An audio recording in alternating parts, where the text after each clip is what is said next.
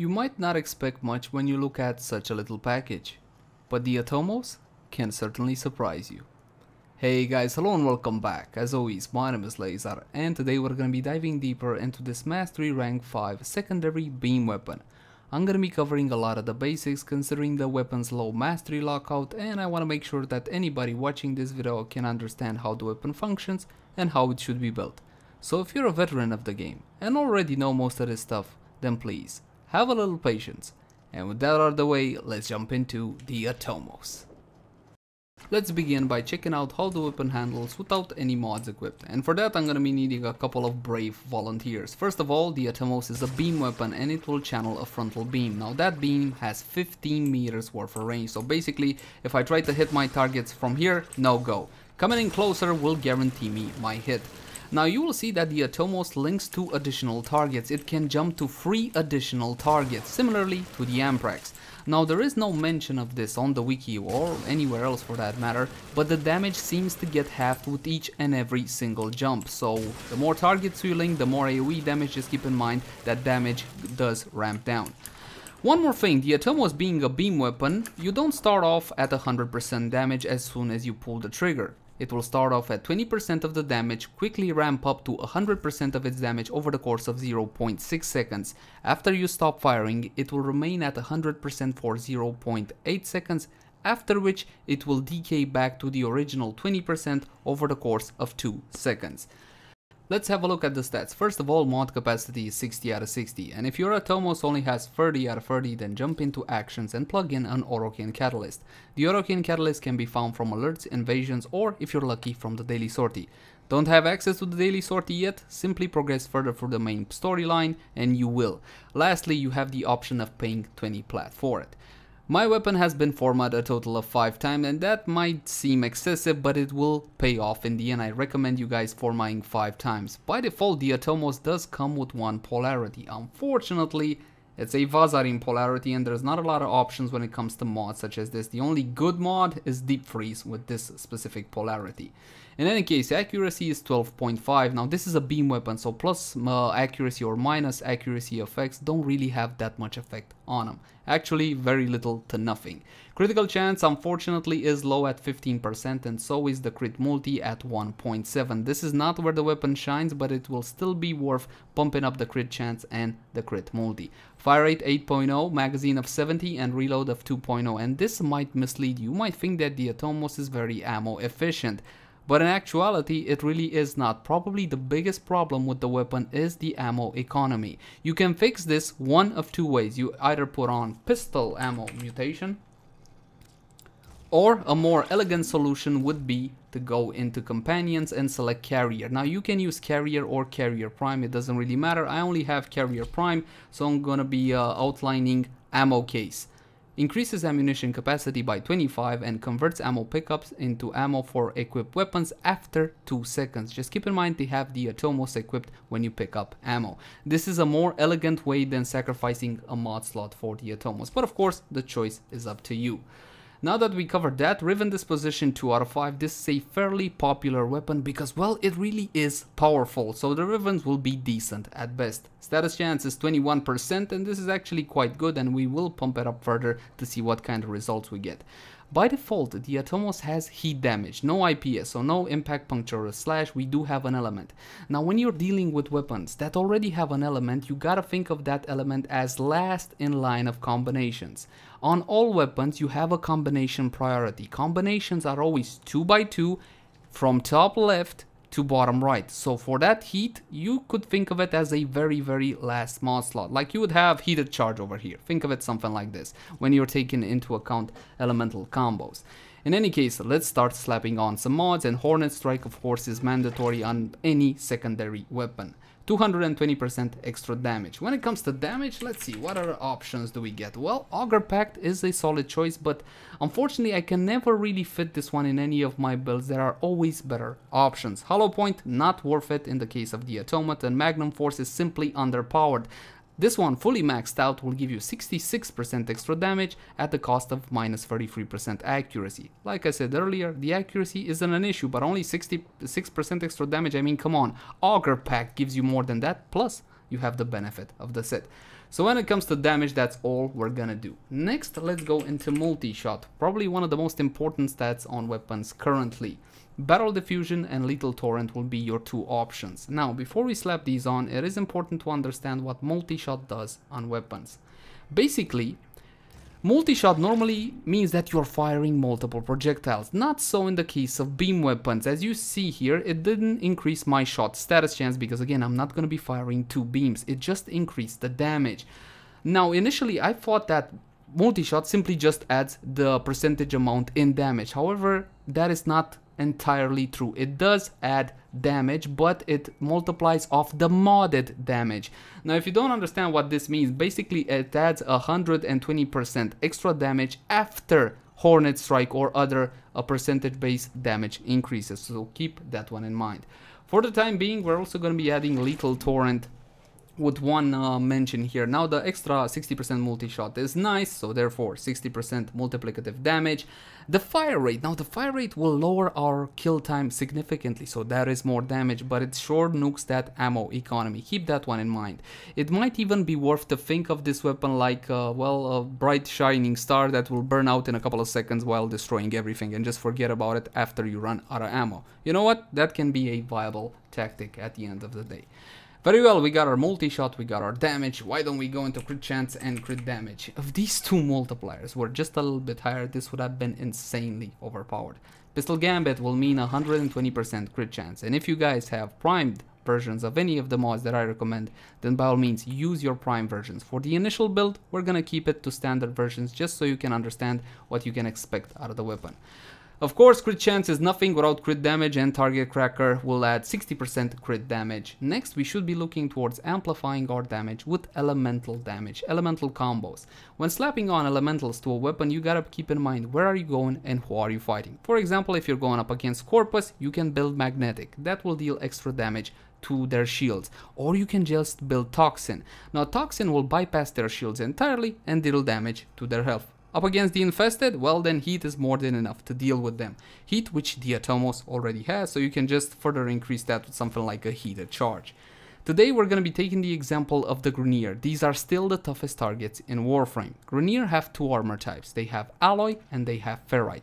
Alloy armor can be found on units such as Bombards, and Ferrite can be found on more heavier units such as Heavy Gunner, for example. Against Grenier, more often than not, your safest bet is to build Corrosive, which is the elemental combination between electricity and Toxin. So why don't we do that? We have an option. Should we go for the 90 mods which provide more damage, or the 60-60 mods which provide less damage but a good chunk of status chance? Throughout testing, the 60-60 mods have constantly performed better, but I will have to make a mention here a bit later. We're going to be using Jolt. Now that is 60% electricity and 60% status chance. Unfortunately for us, Jolt is not farmable. This one can only be obtained from Battleketeer, the Void Trader, or the Trade Jet. Currently on PC going for about 40-50 plat. If you don't have Jolt or can't spare the plat, then simply use Convulsion instead of it. It's gonna be fine. The difference in setups will be minimal, so don't worry about it too much. But for the ideal setup, yes, Jolt. We got our electricity, so let's go into Toxin with Pistol Pestilence. Now this one is a lot more affordable. 60% Toxin and 60% status chance. Pistol Pestilence drops from Corrupted Vor in the Void, and to be honest is very easy to farm. If not, 15 plat from the trade chat. Very well, we almost got a full setup. Last slot is what I like to call an option slot, and if you guys you don't want to use Carrier, for example, because you want to use a different Sentinel, then Pistol Ammo Mutation is going to be the way to go, and this will fix your all your ammo issues. Now, there is a mod which I want to point out. One of the problems of the Atomos is that range. It only has 15 meters. You can further increase that with Ruinous Extension.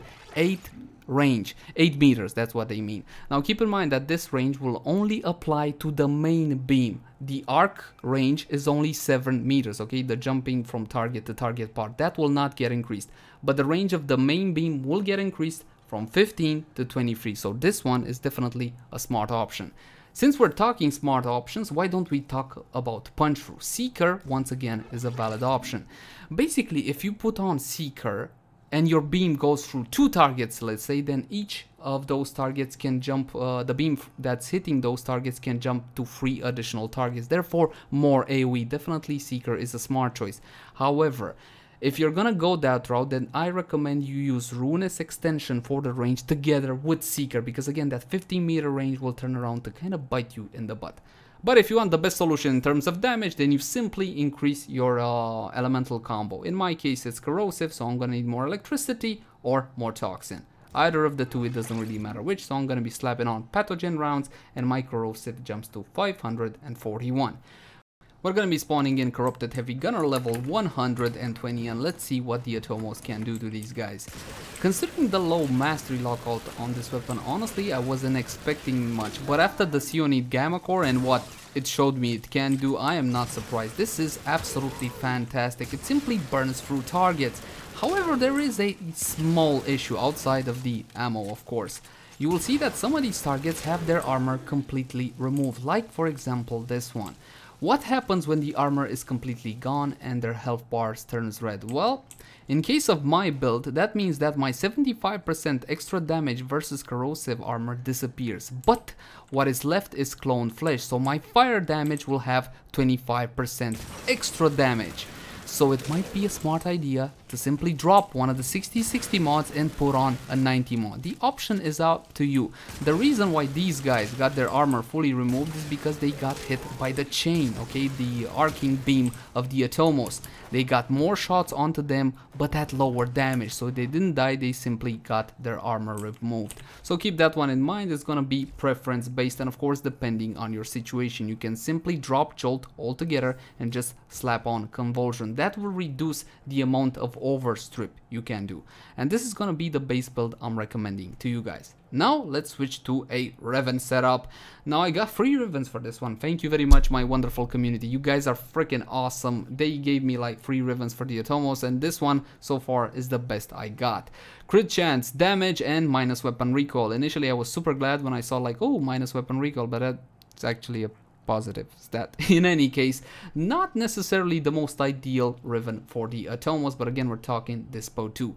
Other than that, the build is pretty much the same. I simply swapped in Prime Target Cracker and Prime Pistol Gambit instead of the normal versions, and I kept my two 60-60 mods.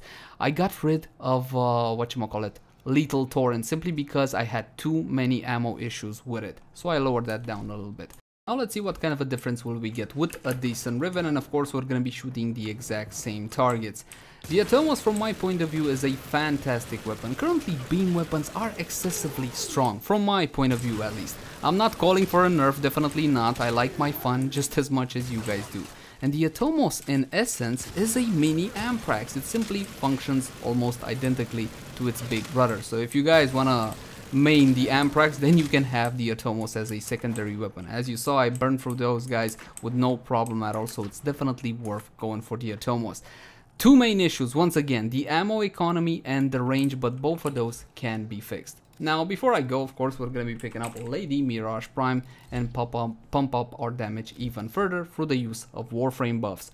First of all, the aura. You can use Pistol Lamp, 27% extra damage to pistols. This is an aura, so all of your party members will be receiving this benefit, and you can stack it as well.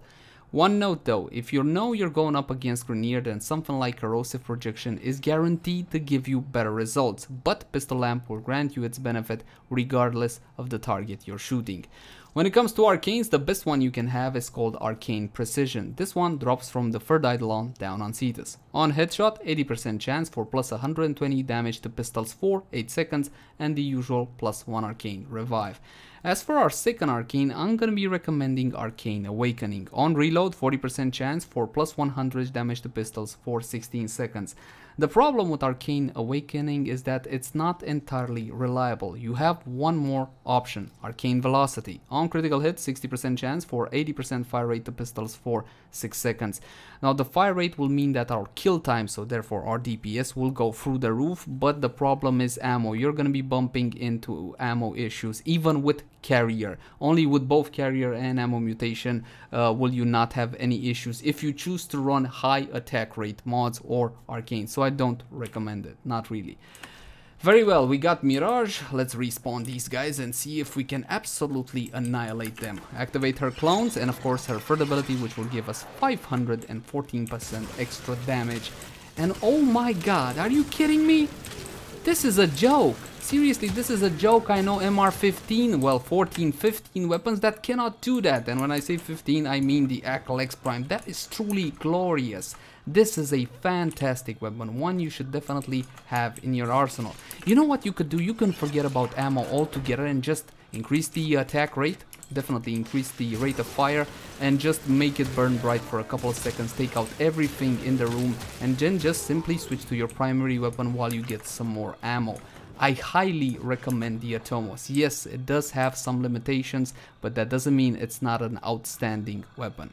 Thank you guys so much for watching. Like, favorite, share and subscribe if you enjoyed the content. If you have any feedback for me or would like to request a specific weapon review, then by all means leave it in the comment section down below.